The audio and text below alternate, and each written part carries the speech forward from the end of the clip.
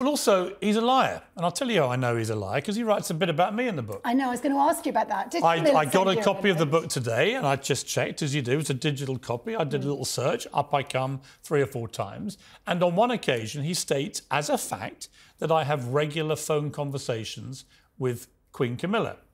For the record, I have never had a single phone conversation with Queen Camilla. Now, he says, as a fact, in his book, that we have regular phone conversations. That I know, personally know, is an absolute lie. He also says that when I said on Good Morning Britain that Meghan Markle was Princess Pinocchio, that apparently she reached out to me, Queen Camilla, to thank me for standing up for the firm. Did she? I had 0 contact with Queen Camilla around that time at all. So you've got no embossed thank you notes from Camilla? Nothing. Before she was a queen? Nothing. Is there any communication? I did, however, as I said publicly at the time, have conversations with several other members of the royal family, but it wasn't Queen Camilla. So my point, it was come to Hilary.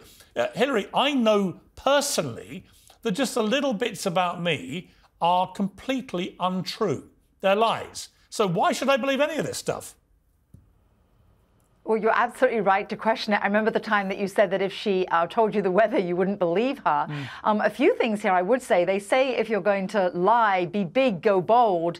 He states things so factually that I think your average person, of course, they can't sift through things. They don't know that you know that these were mistruths and bold-faced lies. So if he goes so big, people will actually almost assume it's got to be true. I'll tell you something, though, Piers, that someone that nobody really is mentioning and no one's talking about, and that is Meghan Markle's dear friend, very close friend that she's posted online, whom she loves, and that is Marcus Anderson. Well, as we know, Omid Scobie has a very close relationship to him.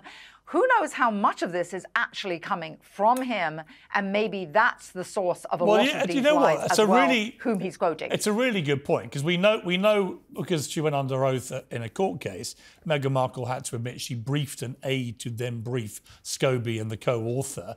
And what about this, Tessa? There's a point in the book where he talks about the contents of letters between King Charles and Meghan Markle, in which 2 members of the royal household, I know who they supposedly are, right, these 2 people. Let's call them royal household. That 2 of them had expressed these infamous concerns about the skin colour of baby Archie before he was born, right? But my question is, obviously he's not got that from King Charles.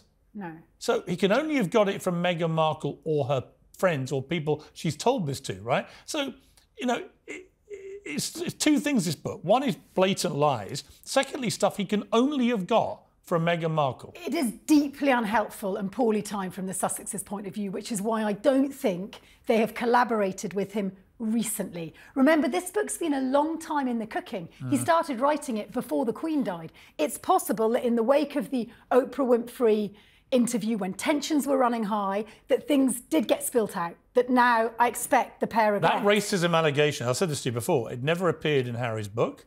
Yeah. In fact, it's never been mentioned again. So they've moved on. It's like it never it's like it never happened, which, by the way, is what I said at the time. I don't believe this happened. Let me go back to Hilary. Hilary, what is the reputation of Meghan and Harry in America right now? I mean, do people care?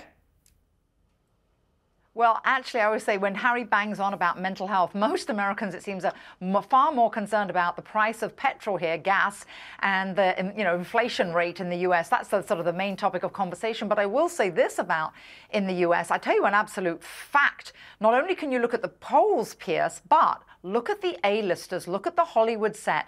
They're not invited to all those A-list events anymore. I think that says a lot, because they're the bellwether for the American people. The paparazzi here isn't as interested in them as they were. And look what happened in New York City. They even had to make up that concocted car chase that the mayor of New York, Eric Adams, had to refute. Anyone who's been in New York knew that story was nonsense.